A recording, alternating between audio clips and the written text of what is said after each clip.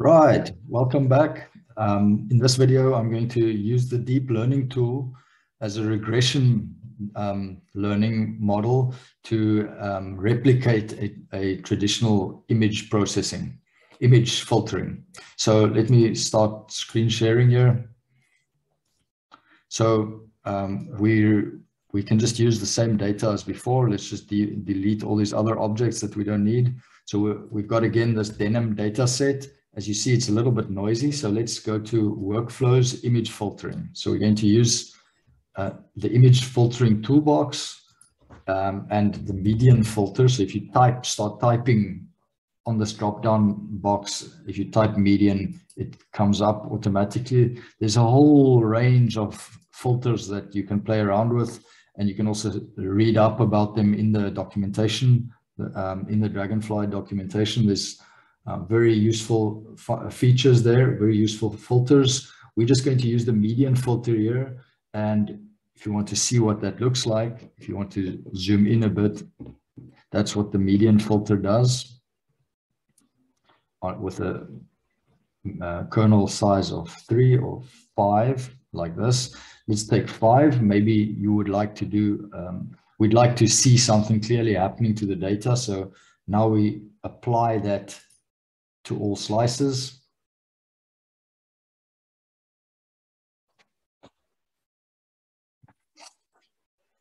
And what we're going to be doing here is we're going to take an input image of denim input. Let's just close the image processing context here.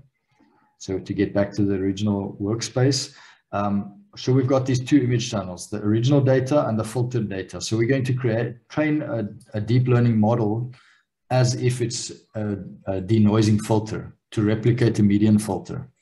So we click on the original data, we go to deep learning tool. And now at the moment, we want to create a new model. I can call it, it's a UNet model, yes.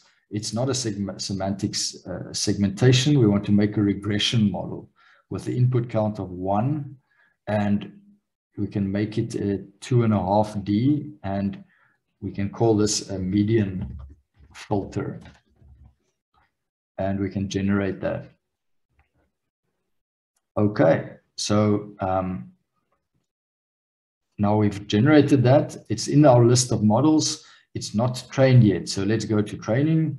Quite easy. We need the denim input, the denim median filtered image channel output, and a mask.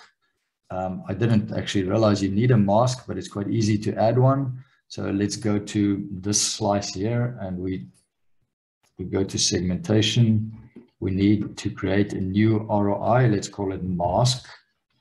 And we go to a slice brush full, make the brush bigger by scrolling while the control button is pushed down.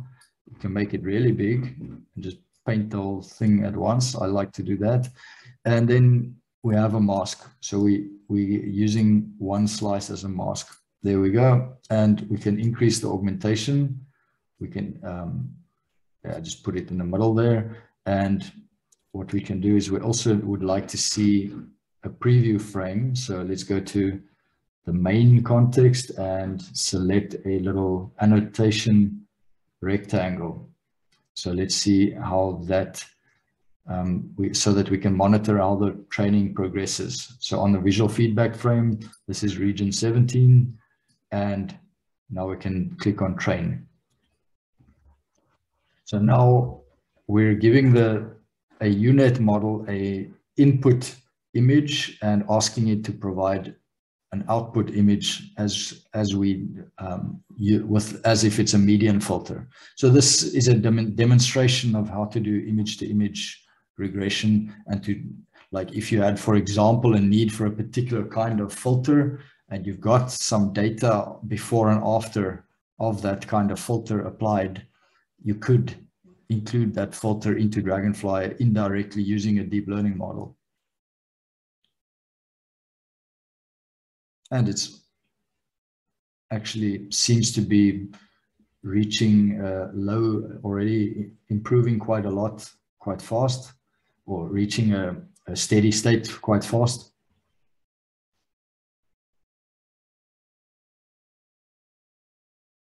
and it's even done an early stopping.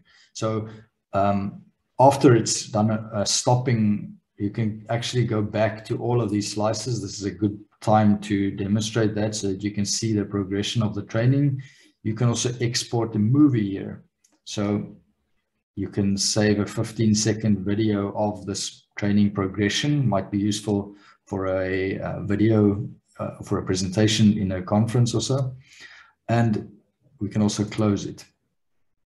So we need to save this model and we can close it. So now let's go back to the original data and we can go to not segmentation tab. We want to now apply this, where is it? Filter with AI. So we can select a model, the UNet median filter, and we can just preview it on one of these slices.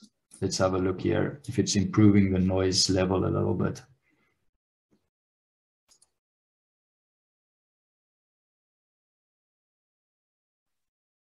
Right, so that's the UNet median filtered preview, and the actual median filtered data is over here, so we can toggle between them.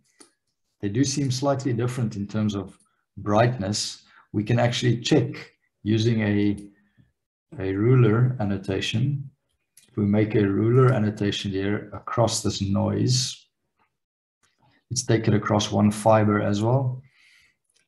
We can do an intensity profile. So we can see what the original data looked like, the median filtered data, not the input or inference, but the actual filtered preview slice that we did. So, this is not right.